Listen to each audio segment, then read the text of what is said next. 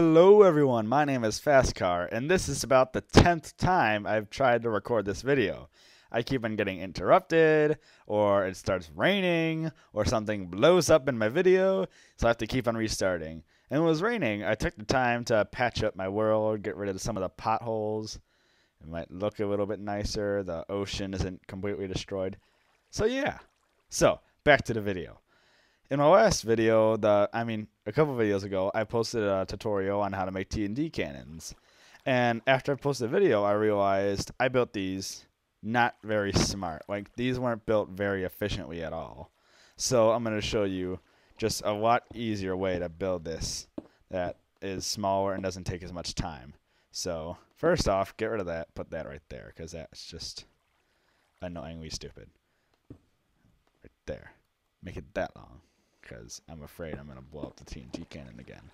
Okay, so right here, get rid of this redstone, and put 7 repeaters. 1, 2, 3, 4, 5, 6, 7.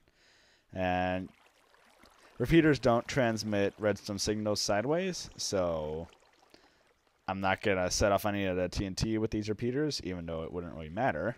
So then this redstone right here will set off my TNT, and then I can just put a button not right there. Oh yeah, and curve the redstone right here so that redstone doesn't go into the block and set off the TNT. Like that. Now you just put the TNT right there. Load up like that. Oh yeah, also it's a lot smaller, not as weird looking as the other one. And I think it might work even better than before. Kind of. Oh, I didn't blow up my world this time. Ain't that fantastic? Now, for the double-decker, right here, I built another version of it, but you don't even need any repeaters except for the ones that that charge up the TNT. This redstone just comes up here from this button right here. It's not activating this block because the button's down here. And this curve right here stops it from powering this block. And the redstone just comes right up here and powers all the TNT that's up here. Looks that nicer. A lot cleaner, a lot simpler of a design.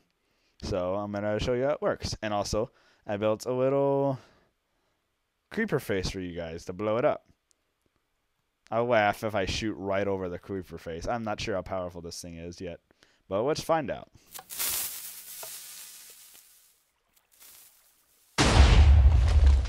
And I shot right over it. That figures. Go figure, huh? Alright, let's put more blocks up here. I'm not even going to restart the video. I don't even care. I'm just going to redo it.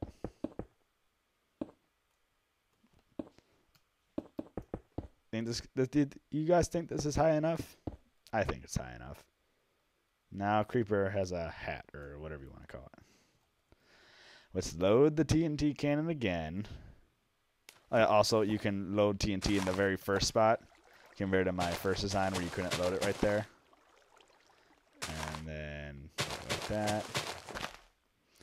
Placing TNT sounds really, really loud. Okay. Hopefully we hit it. Maybe.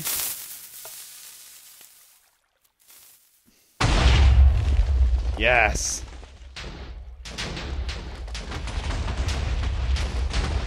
Bye-bye, creeper face. Wait, what is this over here? I didn't place this obsidian. Get rid of that. Why is this here? Wait, signs. What do I say? You want to improve my designs? I'll improve your redstone designs with TNT. Mwahaha. Who said that? Who? God, is that the guy that built these old TNT cannons and that blew up my printer? I hope he's not planning something else. I don't want him to blow up any of my designs. I'm thinking about building some new designs like an elevator and other things that I can't recall right now.